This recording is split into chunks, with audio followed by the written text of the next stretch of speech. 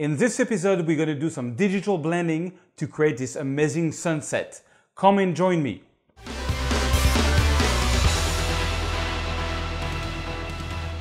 Hello, my name is Serge Ramelli and welcome to episode 34 of my photography, Lightroom and Photoshop tips.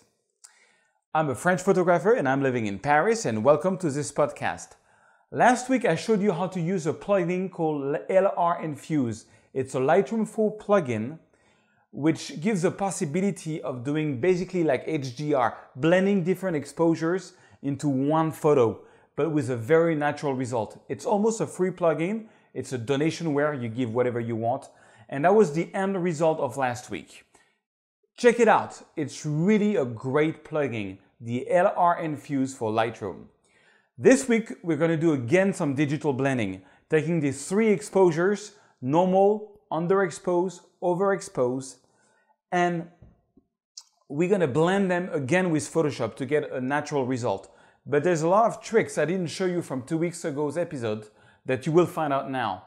For me, digital blending is the most powerful way I have seen to go over our camera limitations today.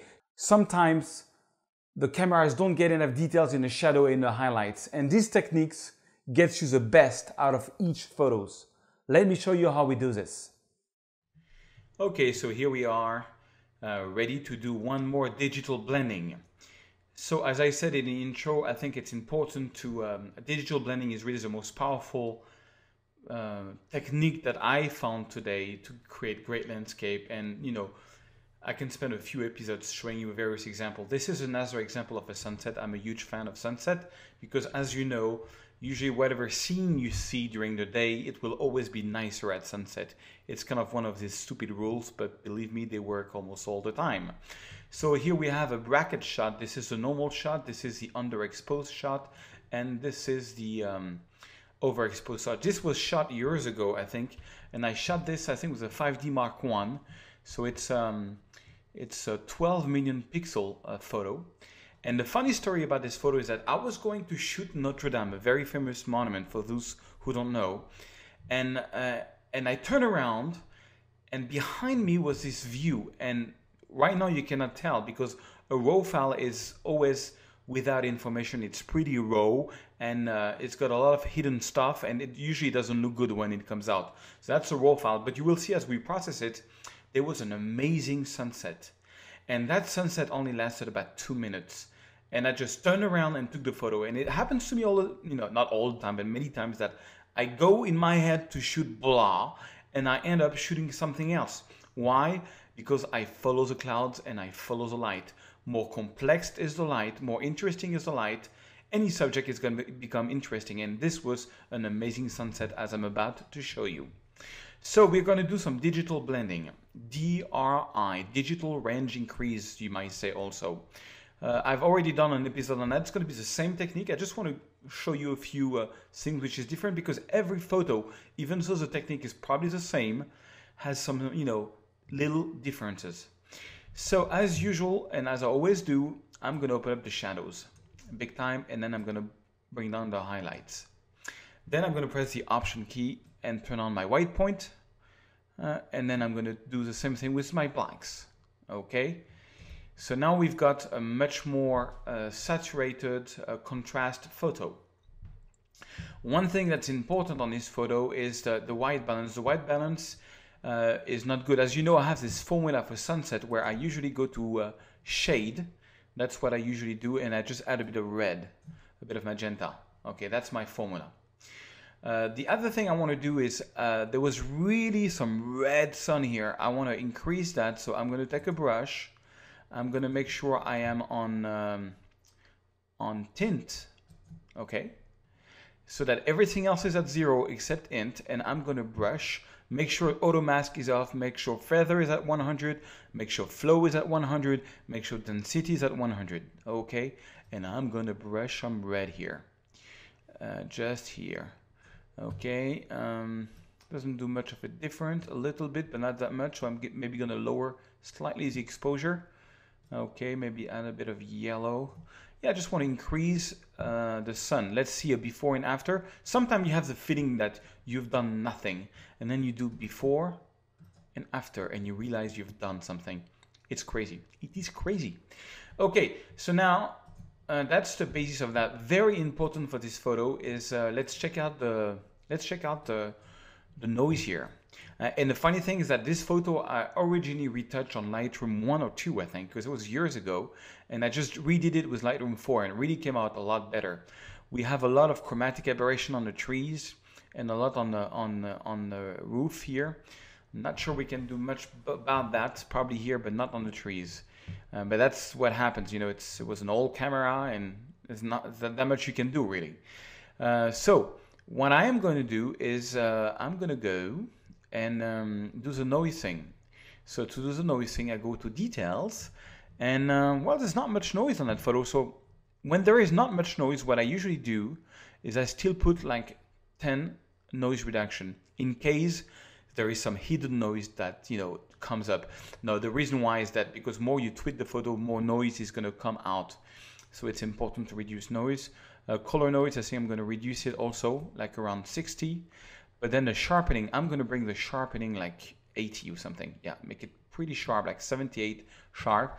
But then it goes grainy in the sky. So to take that out, I'm going to press the Option key and bring the mask tool. You see, now the sharpening is being applied everywhere because my screen is white. As I go to the right, it's going to create a mask. And anything which is black, sharpening is not going to get applied.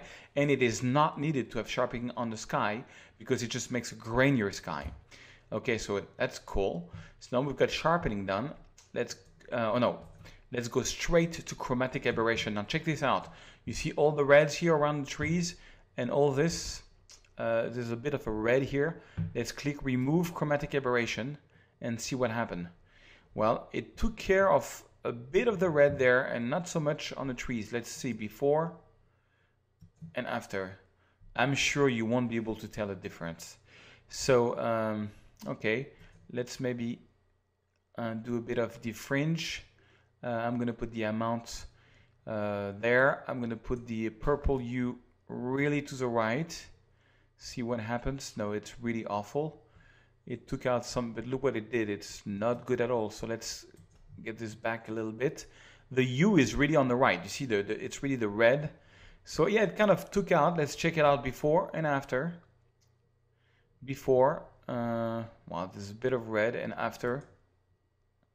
It's really subtle. I don't think you can even tell. You probably won't be able to tell. You probably will not be able to tell. But that's all right. I don't like so much on the trees, but I don't think there's much I can do. I mean, yes, of course, there are things you can do, but it's I don't mind it that much. So, okay. So now, oh yeah, make sure you go on profile and enable lens profile. That's really cool. Let me show you the before and after the enable profile correction. Before, after. Okay, now it's way too bright everywhere. So you know what? I'm not going to do that because I think something's going wrong here. It's got the, yeah, it was a really bad lens that I used. It was a 28-135. It was a really bad lens. I'm not going to use a profile correction on this one. You know, it's also an aesthetic decision. If you enable the profile correction and it doesn't look good to you, well, you're not bounded. There is no contract that you have to use that, you know. Okay, let's check what landscape is going to give, but I think it'll be too reddish. Nah, disgusting. Okay, so let's go back on Adobe Standard. All right, and let's, of course, do some post-crop vignetting here. Okay, so we could be finished here. You know, we could be finished here, but you know what? Look at this. This is the underexposed photo. Look how red it is here. You know, I like this reddish here. I want to get that back. And look at this. This is the overexposed photo. Look how silky the water is. Now, I want to get a best of the three worlds. So you know what? I'm taking all I've done so far. I'm going to select all three, and I'm going to click on synchronize, make sure everything is checked, check all, and I'm going to synchronize. Okay, so it's now synchronizing everything I've done so far. So now I'm going to take the underexposed photo, which is way too dark. So what I'm going to do is go back up, and I'm just going to bring back the exposure, bright up the, yeah, something like that, the exposure on this one. And on the sharpening, I'm going to go back. I don't care about the sharpening. I'm going to use it more for the sky, and I'm going to get the noise reduction way on this one, on the exposed photo, because I know it's noisy. Okay, I'm not doing the profile correction, but I am doing the chromatic aberration that I am doing.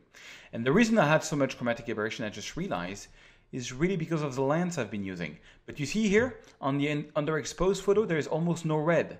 And you know what? I'm going to take that, and this way I'm going to get rid of my red. Ooh, I think that's going to be crazy. Okay, so now I like my underexposed. Let's go to the overexposed photo, which is way too bright. So I'm going to go the opposite. I'm going to darken this photo until the bottom of the photo fits a bit the first one. So yeah, so it's kind of, so it makes sense, sort of, you know. Okay, I like that. So now I'm going to select all three, and I'm going to go into edit, open as layers in Photoshop. So what that's going to do, as you know, with one Photoshop file, 3 layers. Each photo is going to be on 1 layer. So that's very important. And I mean, what we're going to do is not going to be a major change, but you know what? I really don't like the red, how the red is on the normal exposure. I love how it is on the low exposure, on the darker one. So, you know, let's try to see if we can get the best out of all the world. So for this one, I'm going to call, this is what? This is the normal one. So I'm going to call this normal. Okay. And this one I'm going to call black. Okay. Because it's black, it's dark. And this one I'm going to call light. So I know what is, I always do this sandwich, you know, put the underexposed photo on top, put the normal photo in the middle, and put the overexposed photo at the bottom. Then I press the Option key and click on the mask tool to create a mask on Photoshop. And as you know, when you create a mask in Photoshop, what happens?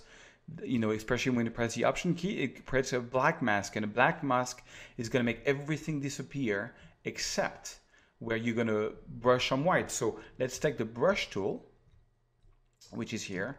I'm going to put the opacity at not 100, like, yeah, 50%, 40%. Press X for the white color to be the foreground. I'm going to press the Control and Option key, Alt key, sorry, and press the mouse to make my brush a bit bigger. And let's zoom in here. I want to take out this red here, and I want to darken the whole sky. So let's go. Let's do it. Let's do it. So here on the, it's important to go at 100% here. Check it out. Look at this, how we get back the sun. I love how we get the sun. I'm going to do it here too. I know what's going to do, it's going to darken, you know, a bit the top of the trees, but I don't mind. I prefer to darken the top of the trees than having this sort of red, super red chromatic aberration. You know, it was way too strong. Way too strong. Okay, so let's back out. Brush. Let's see if I can brush. I just want to get this underexposed guy here to come, you know. It must come. Okay, check it out. Before, after. You know, all we did, but look at this, you know. Look how the trees is nicer. Before, after. See how it's got this whole red stuff, you know, and now it's kind of like darker, but it's gone, you know. So then what you can do is, what I really want is just the red part, you know, the sun was really red here. So now I'm going to take my brush back. I'm going to press X so that the black is back on. And I'm just going to take out, I just want the, yeah, make sure that there is none of the dark photo here on the tree so that we get some details. Maybe here a little bit, you know, brighten up here. So as I'm painting with black, I'm getting back. I am stopping the underexposed photo to be present. Okay, I don't know if you can tell, but basically white reveals, black stops whatever is on that layer. So now that's a mixture of both. Check it out, before, after. So we got back the crazy sky. It was really like that. I can tell you, one of the reddish sky I had seen in Paris. I've seen maybe 4 or 5 times in the last 5 years. So I really liked it, you know. And so now I'm going on a normal, and I'm going to create a mask. This time a white mask, and on the opposite, what I want really is to get a read. You see how this is like very, a lot of texture in the water? I don't like so much texture. I like the silky look. So I'm going to go get my brush at 100%, make sure it's black, because as I'm going to paint black, I'm going to block whatever is on that layer and make whatever is on the layer below appear. So check this out. Look how it becomes silky. Ooh, it's silky, silky, silky. I love it. So that's really nice. Silky. It's just a lot more nicer, you know. I don't like when there is too much texture in the water. It doesn't look right to me. Look, right, if I disable the layer mask before, wow, look at the difference. And if I enable it, see the difference? It's crazy. It is crazy. Okay, so that's it. We got the sky I wanted. I got the river that I wanted. So now let's do some final touches. For example, here, it's way too dark. So you know what?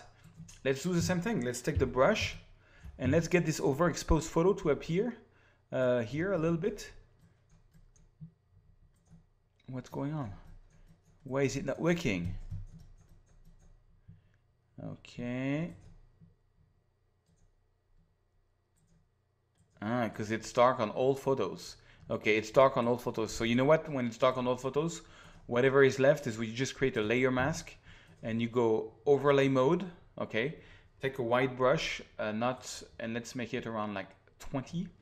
And let's just see if we can brush with some white here to, you know, get some more details here. Now, one thing you can do, I show you a little trick. If that doesn't work, you know, okay, yeah, it did make it a bit brighter, but if you want to make it even brighter, you can just go back to Lightroom, because check it out. You see, on a normal photo here, it's very dark. Okay, on the underexposed photo, it's super dark, and on the overexposed photo, it's, you know, it's very dark too. But if I take, for example, the normal photo, I prefer the normal photo. Why? Because it's leaf, and leaf, when there is wind blowing, you know, is getting very, how can I say? It's getting very fuzzy, very blur. So I'm going to brighten this up very much, something like that, just to get details here. I'm going to right click and I'm going to go into edit in Photoshop. It's just a little trick. And okay, and then I'm going to take the move tool and I'm going to take the super overexposed photo and bring it over to that tab. Make sure the shift key is on so that it goes on the top. Okay, and you know what, I'm going to take out that layer and I'm just going to press the option key and click the mask tool so it goes away. And then I'm going to take a white brush because now it's all black. So I'm going to take a white brush and what, 20% and it's not enough. Let's go for 77%. And I'm just going to bring back some details. You see, check this out. Check this out. I don't like how it was like too, let's do it here. Oh, okay, here it's too strong. So you know what? No problem. Let's undo that. Take that brush, make the opacity of the brush like 30. And let's just bring back a bit of details. Nah, it's not good. It's not good. It's not nice. It's too strong. To undo several times, you just press Command Alt Z, and you can do several times. Now I'm going to go like really low, like I'm going to go like 12%. Just want to bring back a bit of details. It's a bit noisy. It's a bit, no, this is not good. Okay, yeah, just a little bit. Okay, so now I've got the best of the full world, you know. I don't like what I did there, but it's okay. You know what? I'm going to bring that layer on. Okay, so you see now that layer is way too bright there, so I'm going to erase it. And I'm going to make a new layer, overlay, and I'm going to do some dodge and burning. So dodge and burning, you've got an empty layer in overlay. You got a brush around 20%. I'm just going to brighten up here a little bit, just to make it a bit more interesting. I'm going to brighten up here, maybe this tree just a little bit. Okay, make this a bit bigger. Let's make this around 10% now. And there's just some lines here just to, you know, to make the water a bit more interesting. You know the rule. The rule is more complex your lighting is going to be, more crazy your photo is going to be, because, you know, that's why, you know, this sort of like, you know, coming out of the dark type of photo is always beautiful on portraits. It's just because it's complex lighting. You know, it's a nice lighting, and photography is writing with the light. Okay, that's before, that's after. If you think it's too strong, you just can lower the opacity. And I'm pretty happy with that. The last thing I'm going to do, you know what, I don't like what I did here, but that's fine. That's the whole thing about mask. I can just go back here and take, you see there's a little, I painted here with white, so I can just go with black, 100%, and just erase what I did, okay, and that's it. Okay, now I like it better. That's just my taste. So now I think I'm just gonna get it back into Lightroom. So I'm gonna press Command W and say, yes, save it. Please do save it. And it's gonna fall back into Lightroom. That's the overexposed photo. Ooh, it's not nice at all. Okay, but now we've got the Photoshop version of it, and we've got something nice. We handled all the chromatic aberration. We got the fuzzy water, and so you can do as much as you want. You see, the whole idea is that you can develop for each part of the photo a different version of your raw file, and you stack them up in Photoshop. I did that with 4 layers just to get the best out of each part of the photo until it's perfect and it's like how you like it. Okay, so now to finish it off, maybe I'm just gonna brighten up a bit the photo, and I'm gonna go down to post-crop vignetting and post-crop it a little bit to add more contrast, maybe add a little bit of clarity. Yeah, just a little bit. And a bit of vibrance maybe. I think I did too much vignetting, so I'm gonna back that down a little bit. Now vignetting is not so much needed on this one.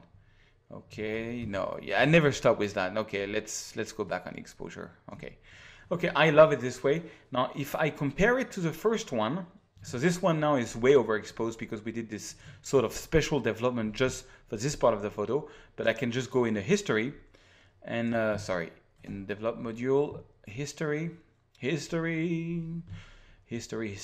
Last move was exposure. I overexposed the photo. Okay, so now I get it back, and let me show you. This is the normal raw file. It's already pretty nice. We could have stopped there. So I selected, that's the final Photoshop version. So I'm going to press the C key to compare both. Okay, at first they kind of look the same. Now look at this. The only difference you can really tell is on the right, that's the Photoshop version. The water is more fuzzy because I took the water from the overexposed photo. Okay, now it looks also more punchy. So of course I like the one better on the right, but look at this. If I zoom at 100%, and for example here on the trees, look at the sky here. It's beautiful. It's red. There is not so much red around the trees. It's here it's like really chromatic aberration big time. That's very important. So we've got a nicer sky here, So yeah, that's what I like. I like the most. I like the most this one. And so yeah, basically that's it. Before I leave you guys, I just want to talk to you and answer a question that I get a lot. What's the difference between the free videos you make on YouTube and the training that you sell on your website? Well, there is three major differences. One is that it's a lot more in-depth. I usually go a lot more step-by-step on this training. For example, this is my last training, Photoshop CS6 retouching, which is like 6 different projects. I take a bit more time, I go a bit more slowly, and you have a lot more projects. This is like the equivalent of 6 episodes, and you get all the raw files and all that just for $10. So it's not very expensive. So raw files you get for free. If you pay the $10, you get all the raw files. And you also have all the quick start course. For example, Photoshop CS6 Quick Starts is a 2.5 course with maybe 20 raw files where I will try to give you the basics of Photoshop in a couple of hours and with lots of examples. So it's a lot more in-depth, a lot more raw file, and all this for just $10. And if you want to support this podcast, you can buy one of these free training and you get a very good price. You get, I made a new package, which is $63 instead of $90 with 9 of my training. That is like 18 hours of training and about 100 raw files for $63. It's a steal. It's probably the cheapest training you can find on the internet. So I try to make it as low as I can. I try to make things as free as I can so that everybody can learn something. So that's basically it. And also, if you are Français and you speak French and you are following my tutorials, I made a new page on my website. It's called Tutoriel, which is a French name. And you have a selection of French tutorials, only French, en français, that you can find on my partner, tuto.com. So that's totally something new. And last but not least, if you go on podcast, which is the last page, on my website, you get all the past episodes, so you can where they are. If you want to watch back some episodes, I've got now 33 episodes up, and you can also purchase for $3 the raw files being used for each show. Voila, thank you very much, and let's get back to the studio. Okay, so I hope you liked that episode and that it will encourage you to do some digital blending. As usual, if you like this show, please share it on your social network. It helps me to grow and get it known. I have soon 17,000 followers on it, which I'm really happy, and I would like to get a lot more. And if you can help me, that is really helping me making this free weekly podcast for you guys. See you next week and have some great photos.